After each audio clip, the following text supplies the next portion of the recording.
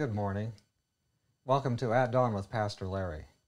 Today we're going to start our journey, a rather lengthy journey through the Gospel of Mark. Our series is called Seeing Jesus in the Gospel of Mark. So we're going to take this bite by bite all the way through. And today, very quickly, we'll hit some initial texts. At the beginning of Mark, it says, the beginning of the gospel of Jesus Christ, the Son of God, as it is written in the prophets. Behold, I send my messenger before your face, who will prepare your way before you. The voice of one crying in the wilderness, prepare the way of the Lord, make his paths straight. John came baptizing in the wilderness and preaching a baptism of repentance for the remission of sins. Then all the land of Judea, those from Jerusalem, went out to him and were all baptized by him in the Jordan River, confessing their sins. And so here's the beginning of the gospel. It just leaps straight into the action. It's got a couple of quotes here that are very important from Isaiah and Malachi. But what might be an important text to begin with here is found in the prophecy of Daniel, chapter 9.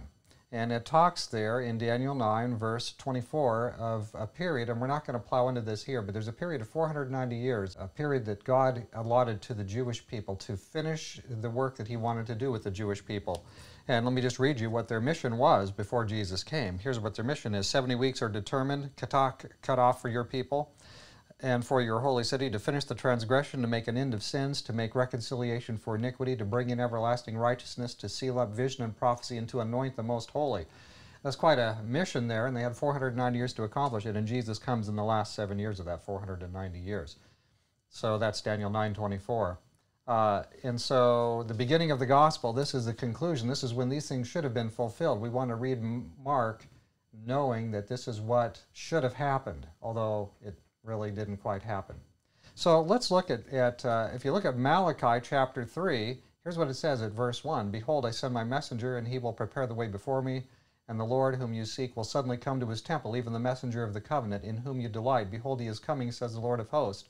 But who can endure the day of his coming? And who can stand when he appears? He is like a refiner's fire and like a launderer's soap. He will sit as a refiner and purifier of silver. He will purify the sons of Levi and purge them as gold and silver, that they may offer to the Lord an offering in righteousness. So this meshes with what Daniel 9:24 says. The people of the Hebrew nation were due to finish sorting things out, but they had gone downhill instead of uphill. That's what happens when Jesus comes now. He comes and they're not ready. So when we read the Gospel of Mark, these are things that should have been in order, but Jesus comes to bring in everlasting righteousness.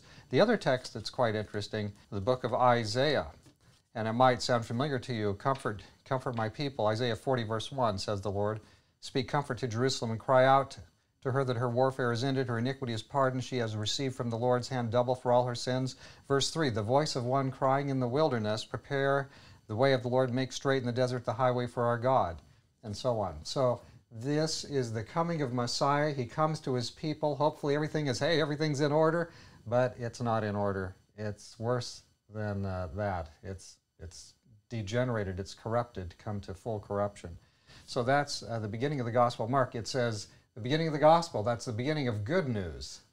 But unfortunately, when Jesus comes, they're not ready. But there's a message in there for us. We want to be ready when he comes. Now, many went out. Many were very pleased by the message of Jesus, and there was fantastic response, and we'll see that as we continue on. But this kind of sets the tone here. Great possibilities, and yet very sadly not achieved. But anyway, we'll get into the Gospel of Mark, and we'll see Jesus working through it anyway. Let's pray together. Dear Father in heaven, thank you for your great mercies. Help us to be ready when you come to us. Help us to be completely on the team. Thank you for hearing our prayer. In Jesus' name, amen. Please stand by, read through the Gospel of Mark. I read through the whole Gospel today. It takes a little bit more than an hour, but we're going to go through it verse by verse. It's going to be a great blessing as we're going to be seeing Jesus in the Gospel of Mark. Have a wonderful day.